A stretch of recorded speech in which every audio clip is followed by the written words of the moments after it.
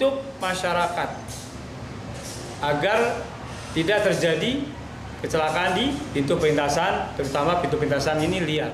Hari ini kita tetap lakukan normalisasi jalur kereta api ya, dari perlintasan liar kilometer 103 plus 45 yang berada di emplasemen Purwakarta. Kami lakukan normalisasi kondisi trek biar kembali kelihatan. Kondisi treknya kelihatan, yang hanya boleh lewat melalui lokasi tersebut hanya pejalan kaki.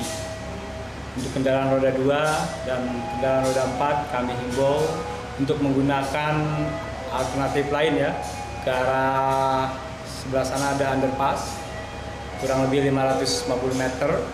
Terus ke sebelah sana lagi ada pintu perlintasan resmi kilometer 104 kurang lebih 800 meter.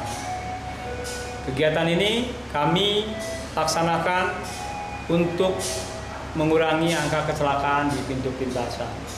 Untuk terjadinya kecelakaan di pintu perlintasan sampai dengan Oktober 2024 perlu kami sampaikan jumlah kejadian kecelakaan di pintu-pintu perlintasan sudah 17 kali. Dengan korban meninggal dunia 8 orang dan luka berat 7 orang. Kami himbau kepada masyarakat untuk menggunakan alternatif lain ya. Menggunakan alternatif lain bisa lewat underpass atau bisa melalui pintu perlintasan yang resmi. Nah, terkait penolakan warga sendiri gimana Pak? Untuk penolakan warga perlu kami sampaikan ya kepada masyarakat bahwa kami melakukan kegiatan ini untuk peduli ke masyarakat. Jangan sampai masyarakat meninggal dunia di pintu perlintasan. Kegiatan kami untuk masyarakat agar tidak terjadi kecelakaan di pintu perlintasan, terutama pintu perlintasan ini liar di kilometer 104 plus 4 ke 5. Jadi meskipun ada penolakan tetap kita laksanakan normalisasi jalur kereta.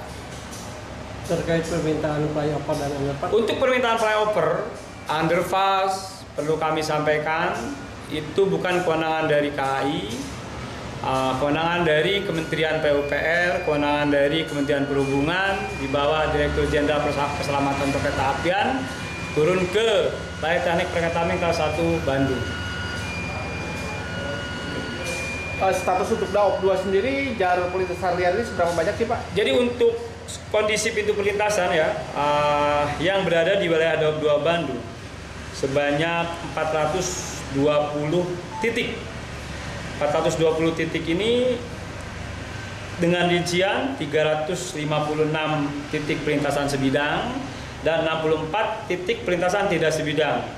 Untuk yang sebidang 224 titik dijaga dan 132 titik dijaga. Untuk yang tidak sebidang 40 titik flyover dan 24 titik.